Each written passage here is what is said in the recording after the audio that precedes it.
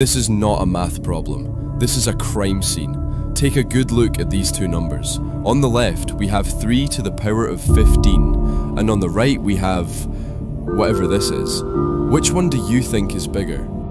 Obviously the first one, right? 3 to the power of 15 is about 14 million. You could buy a nice house with that. But the second number, the tiny 15, is on the wrong side. This isn't a typo, this is a warning.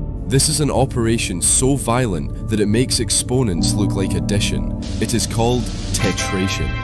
You see, math is just a hierarchy of laziness. If you repeat addition, you get multiplication.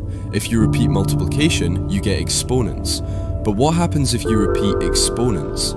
You get the power tower. Let's try it with the number 3. 3 to the power of 3 is just 27. Cute. But tetration asks, what if we stack them? 3 to the power of 3 to the power of 3.